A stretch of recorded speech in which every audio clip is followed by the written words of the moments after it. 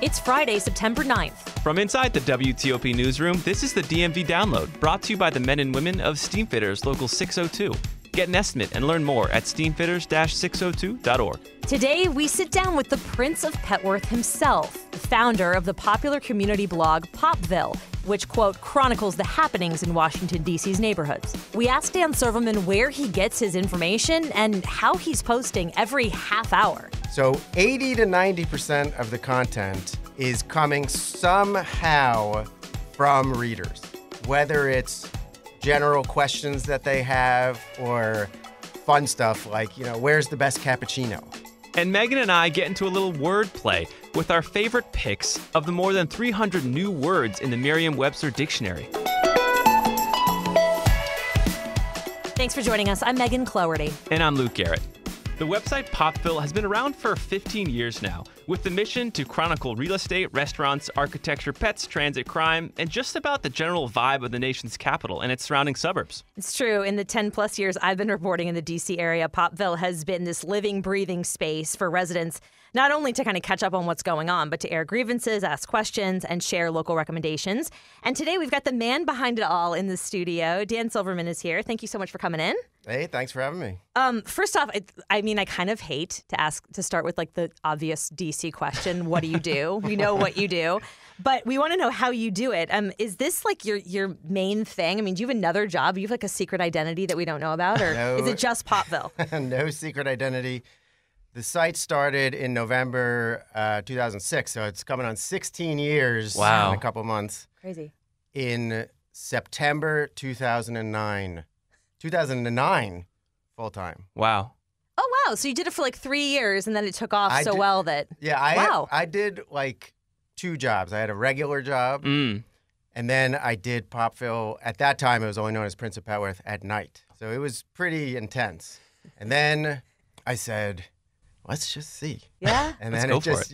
it just rocketed from there. And take us back to that November of 2006. What sparked that inspiration to start it all in the first place? See, I don't know if people can appreciate it anymore because 2006 in D.C. was a totally different world. Yeah. So I had moved to Petworth in 2003.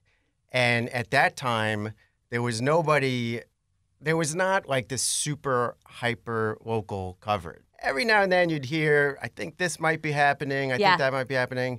And I was like, this is ridiculous. I want to know what's happening. And then I found some free software. I was like, I'm just going to try it. Nice. Just on a whim. I was like, I was bored and it. wanted to, It truly was. That's awesome. I was bored. And it turned out a lot of people also wanted to know what the hell was happening. There were a lot of, well, not a lot, but there were starting to be some new residents that also weren't that familiar. So it was nice to sort of explore D.C. together. Don't you think it was kind of during the time, too, Dan? You can say, no, Megan, you're completely wrong. But it feels to me like it was late 2000, like 2005, that the neighborhood thing became such a big deal. Like, I am from this neighborhood. Yes. And they would it's like, oh, this is Noma. And we were like, what the hell is Noma at that point? And DuPont was kind of less in, and the wharf was all coming up. And like people were starting to identify with, like, I'm not just from Northwest. Right. I'm from Columbia Heights or whatever. And I think it's speaking to the timing of the whole thing. It kind of played into that, right? I think among certain people that has always been an issue because there used to be a joke, that they used to call Logan Circle DuPont East because nobody wanted to associate with Logan Circle at the time.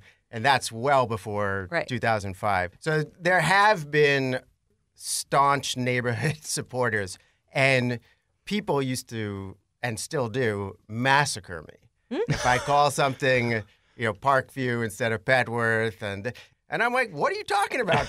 This is Parkview. I've lived here for years. This is not Parkview. And then it turns out, I guess it is Parkview. So I bet you have this map where you're like color coding, like this is where they think this neighborhood ends or whatever. It's funny.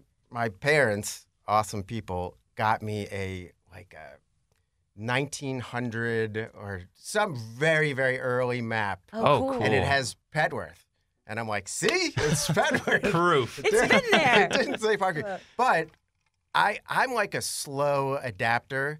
I had to be beat over the head in terms of those neighborhood boundaries. And now I'm like, okay. But my default is always, you live where you live. Where do you live? Yeah. You live in Logan Circle? Fine, you live in Logan Circle. You call it Logan Circle. I don't think it's my place to say, no, this is the name of where you live. This is the name where you live. Right, and even just now, I mean, metro stations are being changed. The names just this week, and people are up in arms about that as well. I did just a little one-off post this morning about the 5 name changes, and it was by far the most popular post of the day. So Boom. Funny. You're going to ask about his ombudsmanship. Oh, yes. Yeah. I love and this. So, I did a little search on, the Popville About page, and it's a self-described ombudsman of the D.C. region. Now, admittedly, I had to do a quick dictionary reference for myself to freshen up on the definition. And for all those who didn't know, it's a person who hears the grievances of individuals regarding, like, maladministration, right? Yes. The government's not doing their thing, and an individual, has a problem with it. And Popville is like the place where people voice those and then hear what can happen after that. Why is that important? I'm so glad you asked this question. When I started the ombudsman as a joke. But it's incredibly important because the function has really become essentially like another at-large council member, like another avenue in which anybody who lives in the city or works in the city, doesn't matter what ward they're in, it doesn't matter who their reps are, it's not in place of. They need to be contacting everybody. But, for example, this morning there was somebody asking about a nuisance property. In this case, the nuisance property is about drug dealing and dogs off leash, et cetera, et cetera. So they engage their council member, they engage their local government, they engage everybody who they engage, and guess what?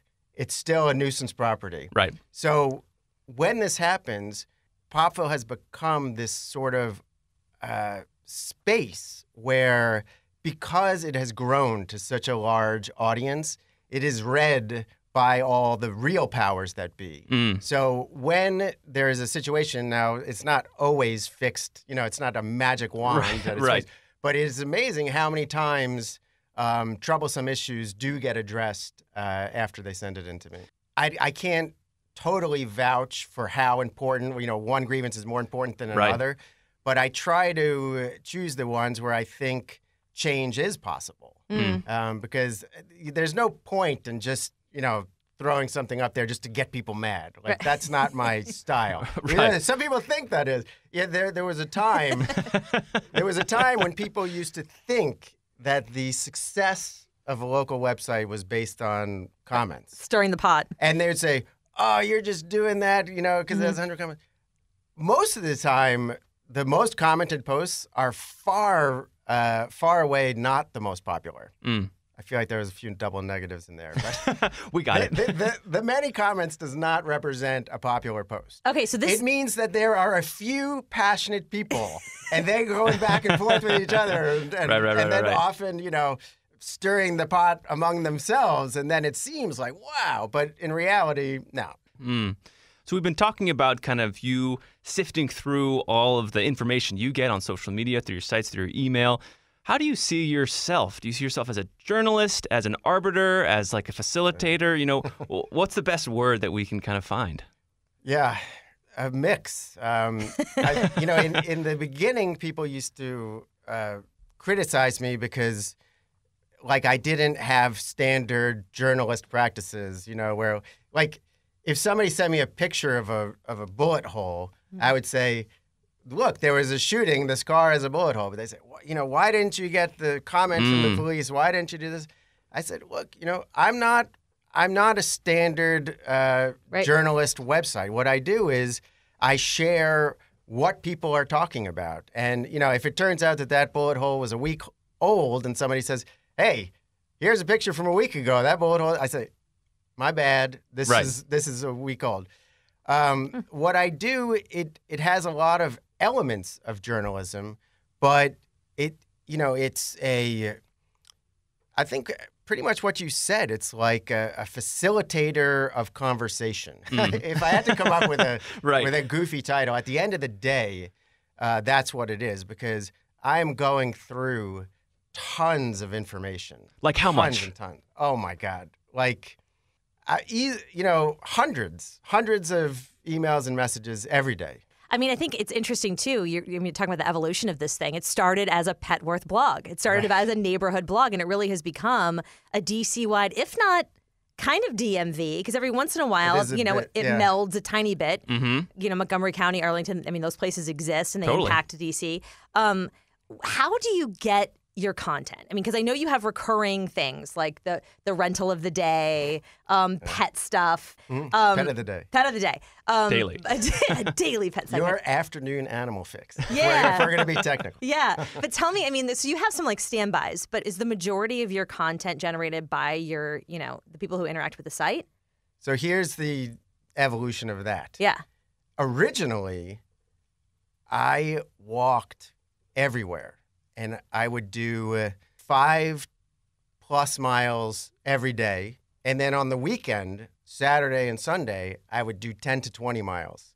This had nothing to do with this is just what you did. I mean, I've always enjoyed walking. Okay. Like, that's something that I enjoy. I didn't always walk that much. But once I started the site and it became popular, I branched out from Petworth very quickly. I mean, within months. So it was not a Petworth-specific blog for very long at all. Why? Because, I was young 30s, and I was going out all the time. So where was I going out? I wasn't going out in Petworth. At the time, there was not a lot of places to go out in Petworth. The Red Derby had been done, right? There was no Red Derby in 2003. Wonderland was the first big, exciting opening. And Columbia Heights Coffee, which no longer exists. But those were like, the place. Just like, holy cow, wow, this is happening. But I would walk to Columbia Heights because that's where there was action. I would walk to U Street because that's where things were going on. That's where you could hang out. And so it was a very natural expansion of the coverage. Now, fast forward, get married, have children, have... Life changes a bit. You got school drop-offs and Totally. extracurricular soccer practice. Right. I cannot, which pains me because I truly love walking, but I cannot do it anymore. So what the compromise is that I get about 4 hours every either Saturday or Sunday. And in that 4 hours, I'll do about 12 miles. Wow. Wow. And that 12 miles effectively translates into about 10 to 20% of the content. So 80 to 90% of the content is coming somehow from readers, whether it's general questions that they have or fun stuff like, where's the best cappuccino? Right.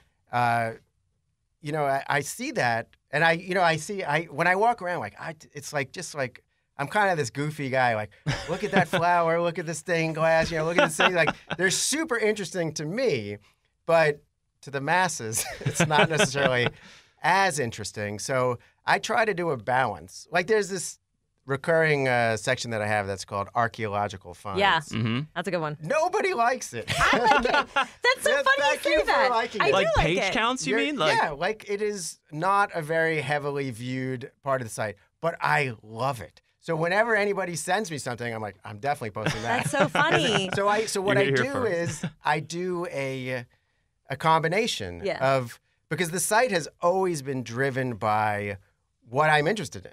Here's the hard part. The hard part in 2022 is this balance and mix that I have going on. For example, you're not going to post about everything in Petworth.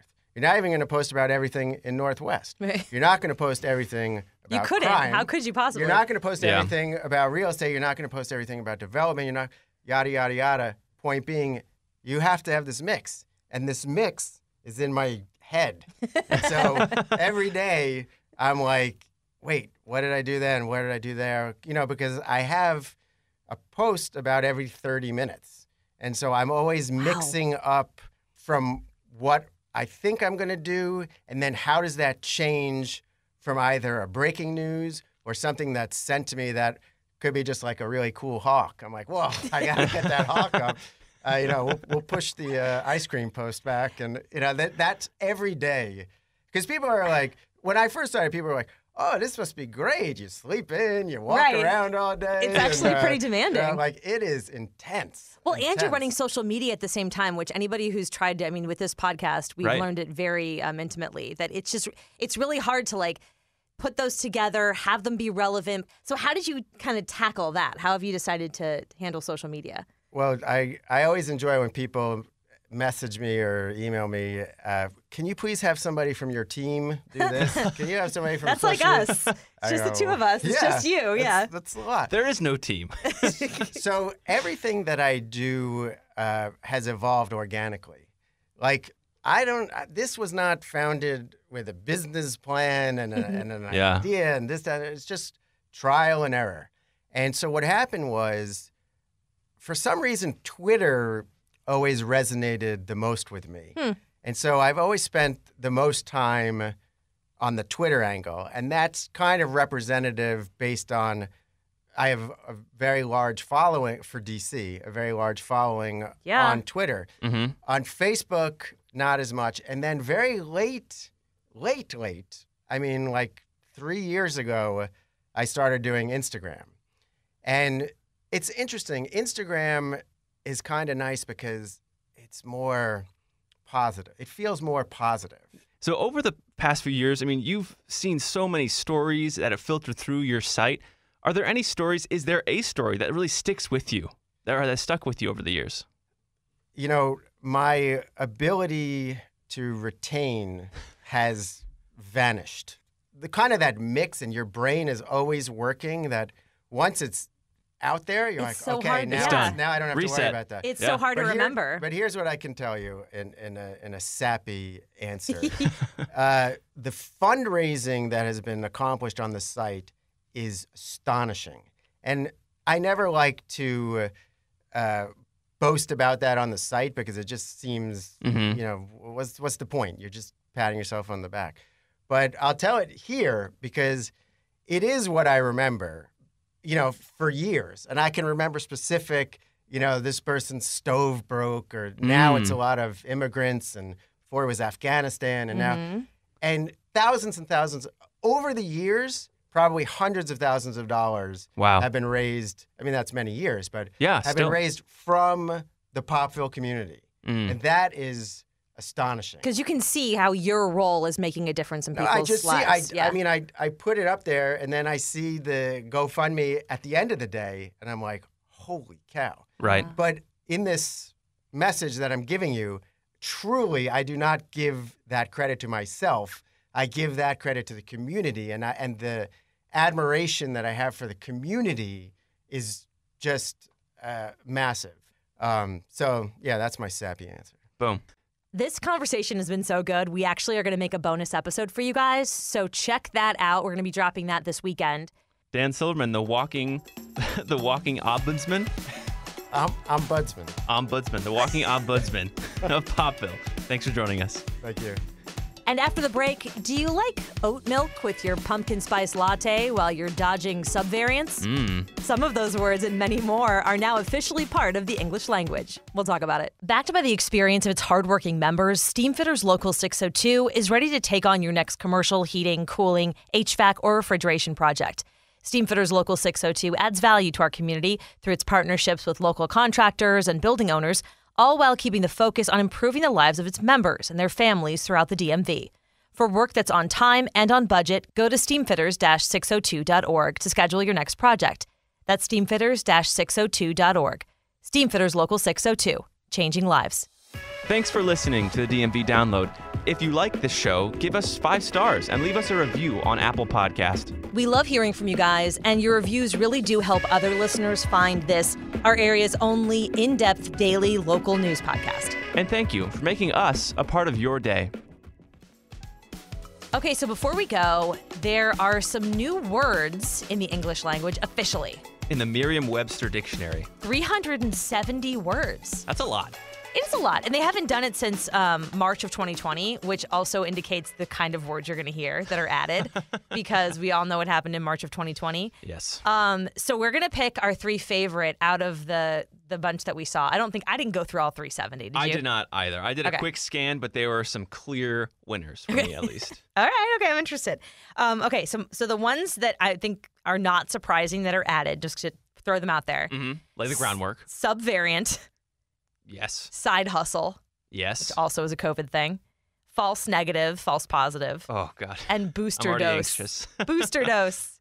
Which, I mean, it's funny because a lot of times these words, you feel like they were words before. I guess it's maybe just the combination of the phrase or right. or and creation they're now, of the phrase. Codified. Yeah. Anyway. They've kind of risen to that level. Okay, so let's go to our 3, and then I might have a few words that I just can't stand. Some choice words for some choice words. Yes. All right, so what tops my list of the top 3 and is probably my favorite word in general is yeet. Yeet. Yeet. Y-E-E-T. Just like, it is what it sounds like. How come I've only heard that word going yeet? Like it's like hi. Oh, it's like hi. So it's 2 things. It's an interjection. So it's like, yes, let's go. Like, boom. Yeet. Okay. Like something happens. You're excited. It's like a, joyful, let's go kind of deal. Okay. It almost sounds like a word that just like comes out of a baby, like when they're excited. No, it is kind of like granular and like almost like maybe the cavemen, said it like way back when, It's That's why I taken us love this it. long. It like totally gets down to your like, All right, roots. okay. And then yeet is also a verb. Do you want to guess what the verb yeet means? No, I don't know. So it means like to throw. So like to throw. Yeah, so like Juan Soto in the outfield, he yeeted that ball like right to home plate. Come on. Oh yeah, yeet. Like No. think about it, like a frisbee. Like Wait a yeet. minute. Is this according to the Merriam-Webster dictionary? Yeah. Oh my gosh. Yeah. Okay. So that's topping my list because it's just fantastic, just such a fun word. Second, terraform. Ooh. It's a verb, and it means to transform a planet or a moon into a hospitable place. And the reason I like that word is because that's not necessarily a possibility, but it's out there. Like, I guess it is a possibility. No, I mean, Elon Musk is really trying to do that with Mars. And, there's kind of a timeline for people trying to do this. So I guess. It makes me think of terrarium. Yeah. Terraform. I mean, terra, land. Yeah, that's form cool. it. Yeah, Very so cool. it kind of makes sense, and it's kind of a sign of the times. Okay. The third is a little bit obnoxious. And I say that And I because qualify that. this new word is my name. Not spelled the same way. Luke. L-E-W-K. I had no idea what this word was. All I knew is that it was pronounced like my name, Luke. So what it is it's slang for a fashion look that is distinctive to the wearer and is notable and memorable. So if I had a look, your DMV download t-shirt you're wearing right now. Right, yes, I'm repping. So this is a Luke. So this is Luke's Luke. Oh, wow. Yeah. So that just happened. use that when you have a new look. Okay. I like your words, and I'm glad they're not the same as mine, so we have more content. So Boom. my first word is sessionable. What does that mean? It means it has to do with alcohol. I feel like I shouldn't start there. Now I want to go back. Sorry. Sessionable. It is having light body and lower than average percentage alcohol. Oh. It's sessionable. It's sessionable. Like there's like a Spanish white wine that's like really sessionable. Sessionable, yeah. Okay, I'm not sure how to pronounce this, but I think it's omakase. Omakase. O-M-A-K-A-S-E. Okay. A noun, and it means a series of small courses offered at a fixed price whose selection is up to the chef's discretion. Oh. So if you're gonna have a dinner party, you put out a bunch of like tapas or sushi or something small. I guess it doesn't really work there because you're not charging your guests at a dinner the set party. price is free, so that still works. But yeah, so it's sort of like a chef's tasting, I suppose. Cool. But omakase. Omakase. That's and nice. then the last one I like is janky because I feel like I've been using that for a long time. Yeah. And it's like that's what yeet is like to me. It's like I've been using it. This is kind of like supportive, Yeah, janky. It's a informal use of I guess it's a noun. That's janky. No, it's an adjective. It's an adjective. Boom. And it means like poor quality or broken or just kind of not up to Kind of par. sounds like how it is. Janky, like cha-chunk, cha-chunk. Yeah. So, okay. So the other words that I don't like that were added, okay, just to throw this in there. Yeah, just got to throw some shade. Oat milk.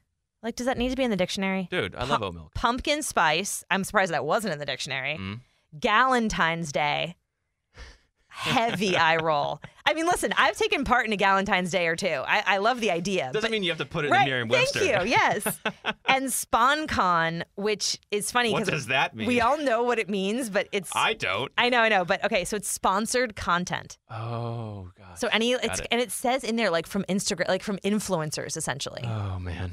Capitalism has really done its part on the English language. And it's funny because all languages change and evolve, right? I mean, even if you don't like a word being added, it kind of speaks to where we are. But it made me think of France because the Académie Française is like their governing body over language. Okay. And they're very, very, very strict. Oh, wow. As to what gets let in. I had no idea. Yeah, it's like they try and keep it like the purest language, the purest form of the language. Ooh. But even there, they have let some words in, which segues right into you going to France. Yes. Tonight. Yeah, I'm flying out red-eye tonight. It's happening. It's happening. I'm going there. Thankfully, I have learned my skill of driving stick shift manual transmission, so I won't be stranded in Normandy, thankfully.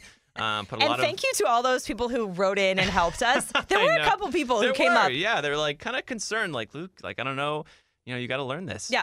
So that's done. Cool. Haven't mastered the whole French language thing yet, but I'm getting there. And he got a convertible. He upgraded to a convertible. Yes, yeah, it just happened. I got an email. I Like, love upgrade, it. And I was like, convertible? That sounds all right. Well, I hope you have an amazing trip. Yes, no, I'll be gone for a week, so yeah. Maybe you can share some posts on our thing. Oh, sure, yeah, I'll so be people taking can pics see where you are all day. On our thing, meaning our social media. Boom, yeah, count on it. Cool. And that'll do it for us for the DMV download this week. We are sponsored by Steamfitters Local 602. Our managing editor is Craig Schwab, and our music is by Real World. Give us a review and rate our show if you get the chance. Hit that subscribe button if you get the chance to, because you never want to miss an episode. And you can follow us on social media where we're posting content every day. You can find out more about this show and become one of our VIP listeners at dmvdownload.com. Some of that content hopefully from France. Yeah, au revoir. Oui. The DMV Download is a product of WTOP News. Listen on 103.5 FM in D.C., 107.7 FM in Virginia, 103.9 FM in Frederick, Maryland, online at WTOP.com and on the WTOP News app. Have a good weekend, guys. See you in a week.